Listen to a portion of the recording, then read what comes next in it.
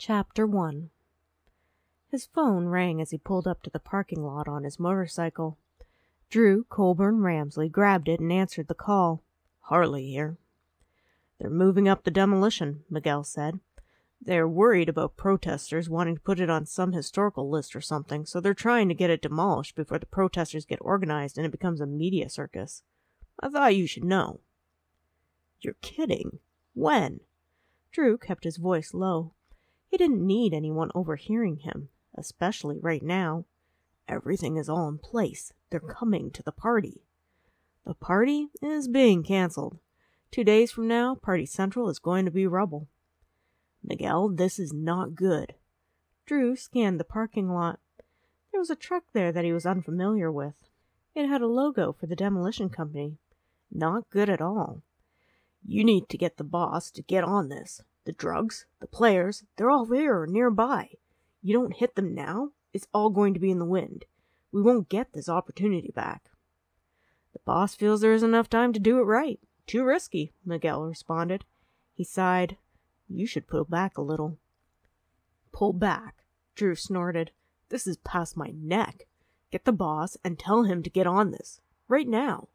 I've got an uninvited guest to deal with. Who? Miguel asked, a little alarmed. Someone from the demo crew is here, Drew explained curtly. I'm hoping he hasn't stumbled onto anything important and I can get him out without any issues.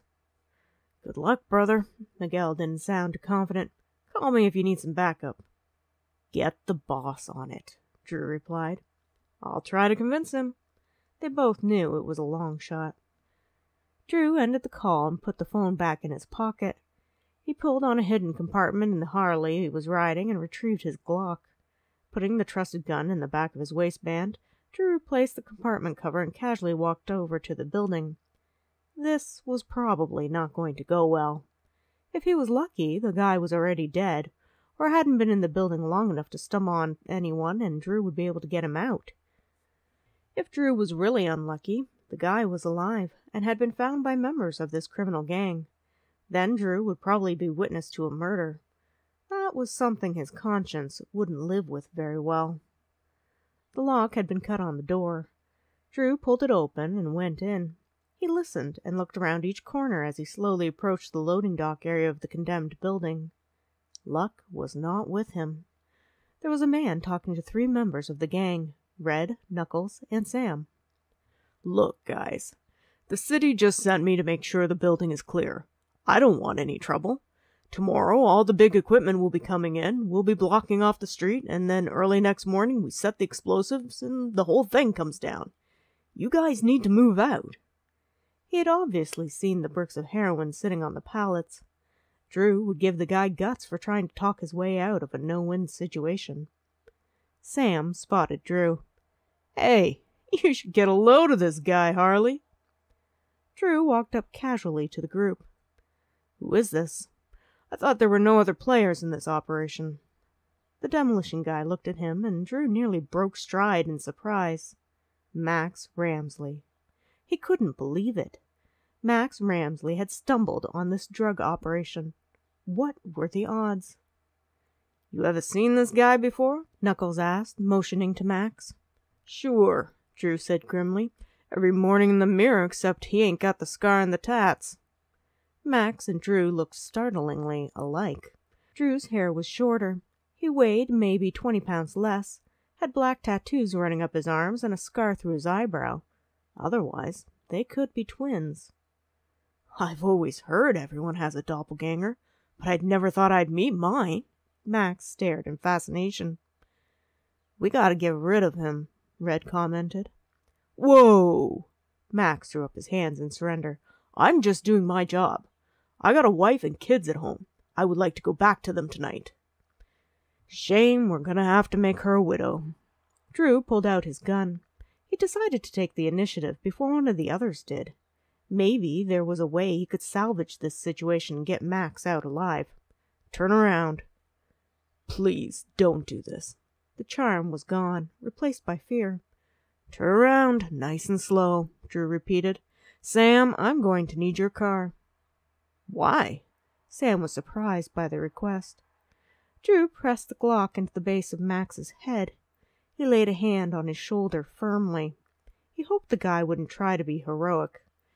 Drew really didn't want to have to hurt him. We can't leave him out back to be found, and it's not like I'm going to put his body on the Harley and drive it all around town. Sam grimaced. You know blood's hard to get out of the carpet in the trunk. I'll use a tarp. I think there was even one outside, Drew improvised. I got a better idea. He must have come in a car or something. Why not use his? Sam asked. You got keys, demo dude? Max answered cautiously. I have keys. There's a truck outside. Really, though, I can pretend that I didn't see anything. You guys move everything out by end of day today, and we can say this whole meeting never happened. We'll use your truck, Drew said. Start walking. You need any help with him? Knuckles asked. Nah, I got this. Drew pushed the gun hard into Max's shoulder, making him stumble forward. I think I'll join you. You're going to need help putting him in that truck, Red invited himself. Drew wished he wouldn't come, but it wasn't like he could refuse Red's help without making it look suspicious.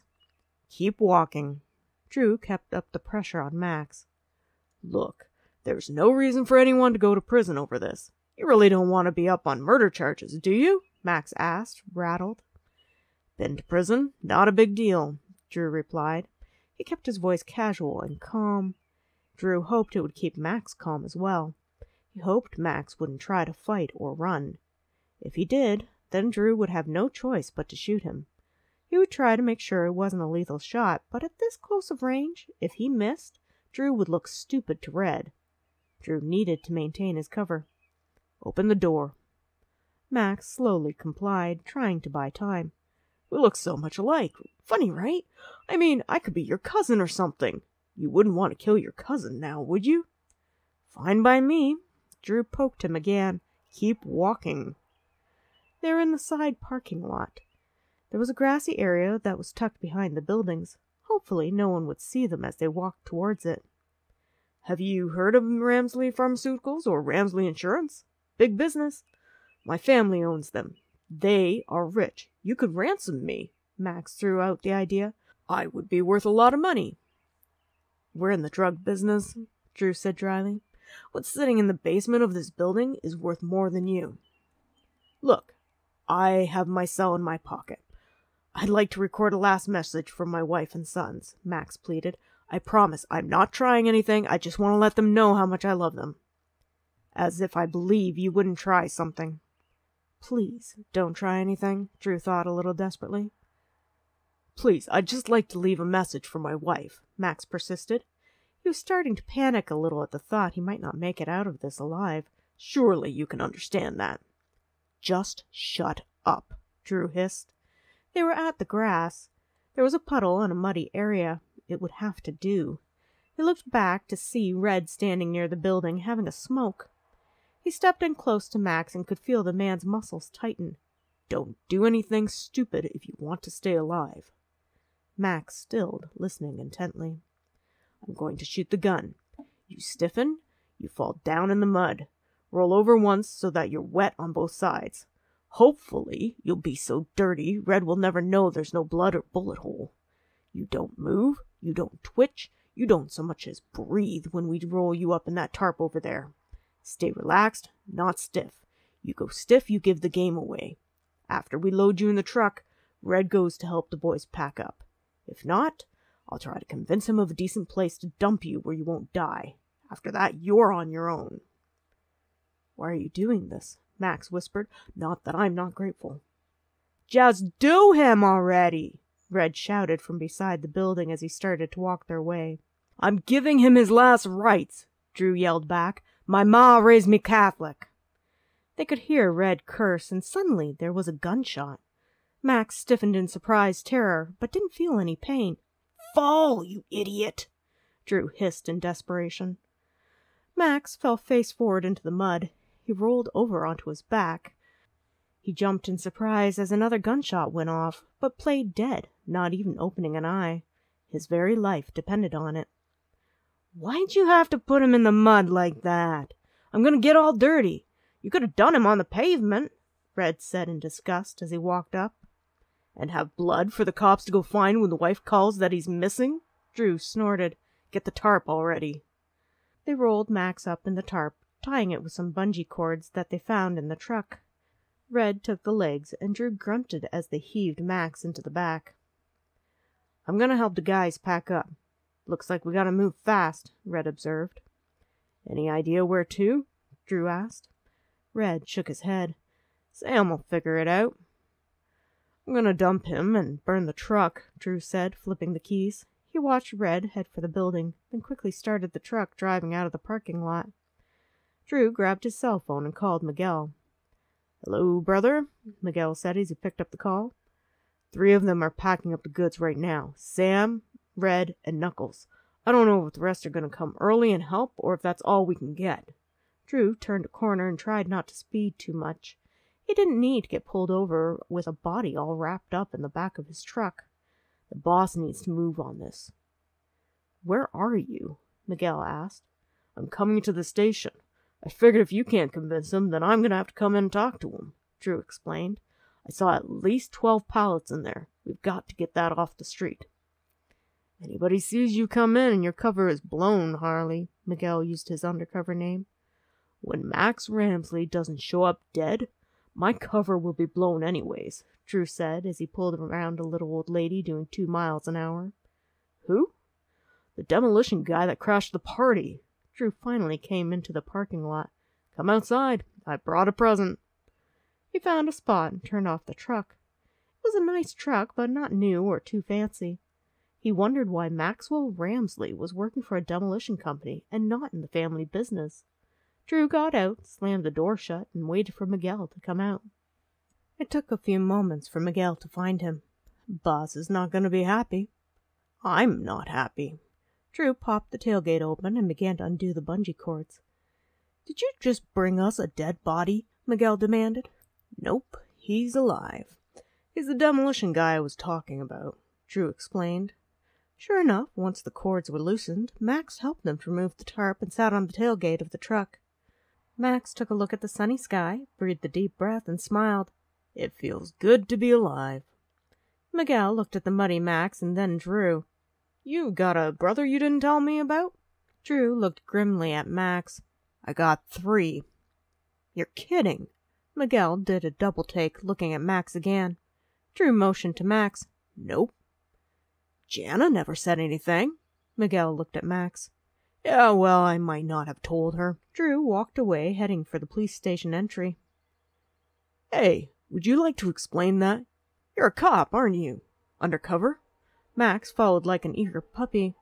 Man, I would like to thank you for saving my life. You're welcome, Drew said tersely, wishing he would just go away. I just lost a serious bust because of you. What do you mean you never told Jana? Miguel asked as he followed. She is going to be really angry. Could you imagine telling her that our father couldn't be bothered to marry our wacko mother because he had a legitimate family, a wife and 3 kids? Drew laughed without any humor. You tell her. Whoa, not me. Miguel held out his hands in surrender. He knew just how well Jana enjoyed surprises, which meant she didn't enjoy them at all. What are you guys talking about? Max questioned as he matched their strides. Your dad was married already? I don't understand what this has to do with anything. Are you going to go after those guys at the building?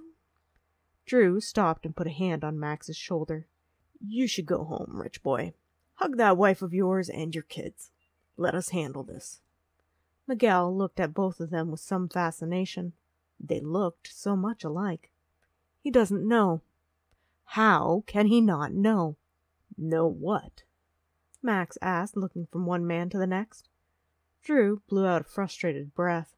Miguel, if you leave it alone, maybe it will go away.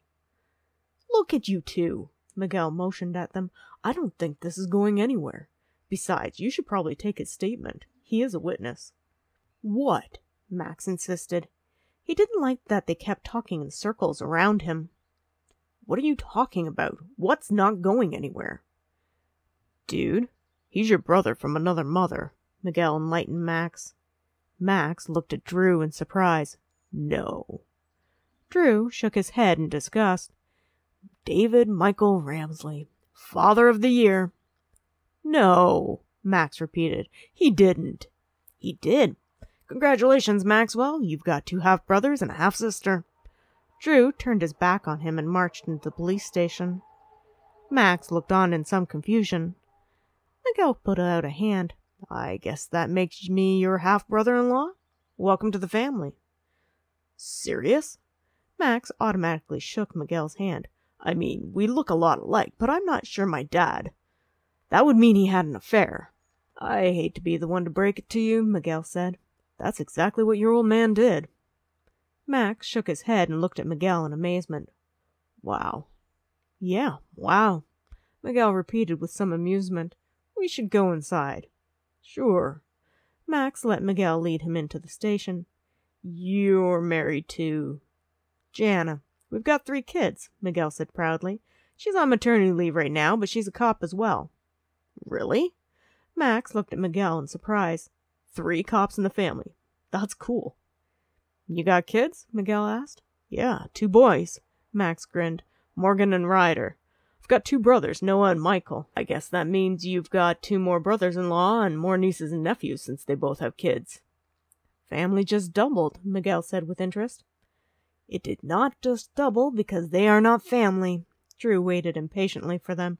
And because the old man decided to have an affair on your mom doesn't make us family. Don't mind him, Miguel said. He's got issues. I've noticed, Max agreed readily. Colborne, a voice said sharply as a man walked by. In my office. Great, Drew muttered. He gave Max a sharp look. You're one of my issues, so you get to come and meet the boss. Okay. Max was cool with that. He really wanted to know more about his brother and what Drew did. Max followed Drew into the office.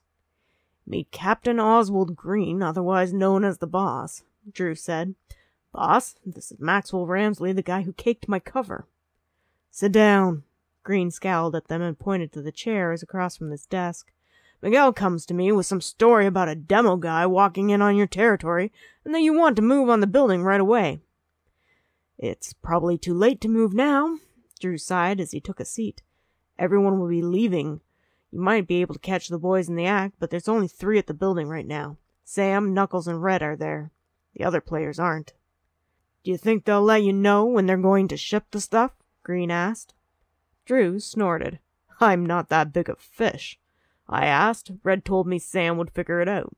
It means that no one knows yet. Besides, my cover is going to be blown by tomorrow or the next day at the latest. How do you figure? Green popped a piece of chewing gum. He was trying to kick the smoking habit. The whole thing made him irritable, which meant he was harder than usual on the team. He didn't like it when things didn't go to plan, so he glared at Drew now. Drew jerked a finger at Max. When he doesn't show up missing or dead, the guys are going to wonder why. I take it your twin here is the demo guy. Green frowned even more if that were possible. That's me, Max smiled unrepentantly. Very glad to be alive. If it weren't for... I'm sorry I didn't quite catch your name in all the excitement. Andrew Colborne. Call me Drew. He left off the Ramesly that was attached to the back of his name. Drew didn't like using it. Other than DNA, he wasn't attached to the Ramesleys at all. Right, Max continued. If it wasn't for Drew, I would be dead today. I owe him my life.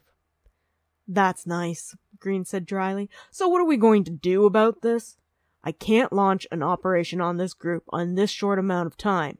I need details. That means I need you back under cover, Colborne.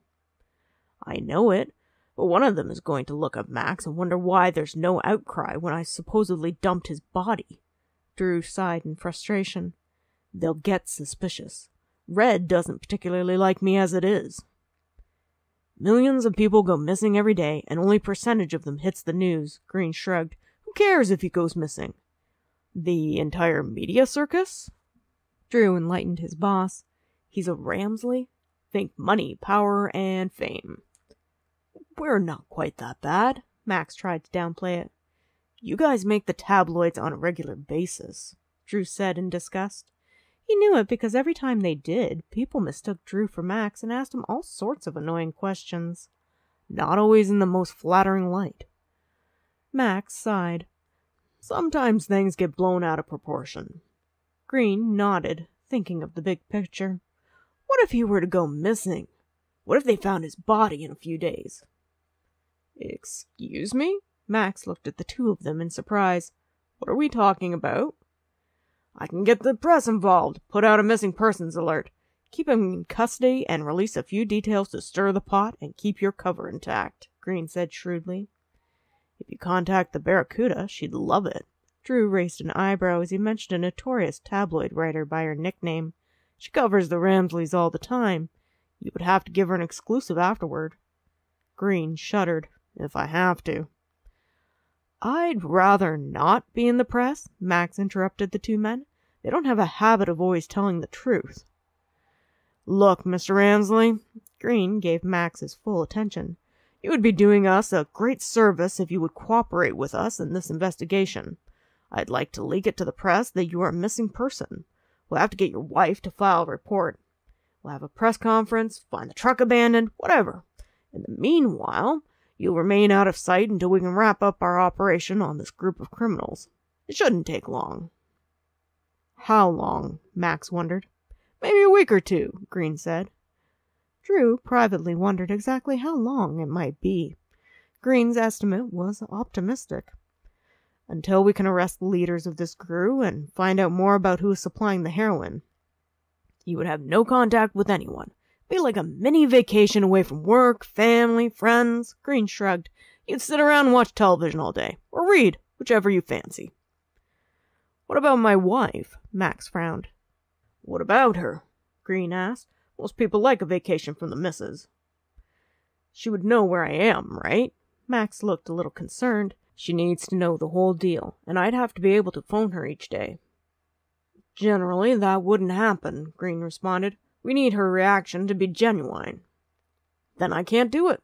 Max shook his head and folded his arms stubbornly. I'm already on 2 strikes with her for omitting things when I first met her. I promised to tell her the truth up front, and I am not going to break that promise. I won't lose her. Great. He was ruled by the wife, Drew thought darkly. Is she any good at lying? Can she act? Green asked. Otherwise, we'll just have to say she's too upset to go in front of the press. You have any other relatives who might be able to read a statement to the press? I have 2 brothers and their families. Max frowned. I suppose you wouldn't let them know about it. Nope, Green said firmly. If we let your wife in on it, that will be enough. If you have any kids, they can't know that you're not missing. I'd hate for this entire operation to go bust just because Timmy let something slip at daycare. Fine. Only Paget will know, Max responded. He didn't like keeping his family in the dark about this, but he also wanted these guys caught. It wouldn't be right to just let these men walk free when they could be behind bars if Max cooperated with the police. How do we do this? Is there anything that I can do that will help the investigation? Stay out of the way, stay bored, and keep your wife from spilling the beans, Drew stated dryly. He nodded to Green while pointing a finger at Max. Where are you going to house our co-conspirator? I figure he can board with you. Green smiled a little maliciously. It looks like you, and if any of your neighbors see him, they'll just think it is you. Drew wasn't amused. He really wished the commanding officer would go back to smoking. He was a lot easier to deal with and didn't come up with ideas like making Max Drew's new roommate. And when I'm gone and working, who looks after him? I'll put the rookie on babysitting duty. Green leaned back. It'll help polish his skills. Drew sighed. Great. It's just for a few days, Green assured them both. There was no real way to tell just exactly how long this would really be for, but he wasn't about to let Max know that now he had the man's cooperation. Colborne, you'd better get back out there and find out where those drugs are going and who the supplier is. Once we know what the next drop is, we can move. Yes, sir. Drew got up and would have left except the boss stopped him. He'll need a key to your apartment, Green said. Miguel has one, Drew responded before he left. He would have to get a cab to go back to the building to see if Red and the gang had gotten everything cleaned up. If they had, Drew hoped that they would contact him. As a newer member of their gang, he had no way of getting hold of them. It was a simple security measure they used. It was also effective. If they dropped him now, Drew would have no means of contacting them or finding out what they were up to. Drew grabbed a tarp out of the supply closet to throw over Max's truck. He didn't want anyone to see it sitting in the police lot. He would drive it in further to the impound area, cover it, and give Miguel the keys before going back to the abandoned building. Drew sure hoped Max and his wife would make this work. If she wasn't convincing, if something slipped out and everyone learned that Max Ramesly was alive, it was Drew's life on the line. Thank you for listening. If you enjoyed this chapter, please look for the next chapter of Love and Lies. Also, please subscribe to the channel to enjoy other audiobooks, helpful videos, and insights into writing. This is free for you and would really help me grow my audience with the algorithms. Thank you.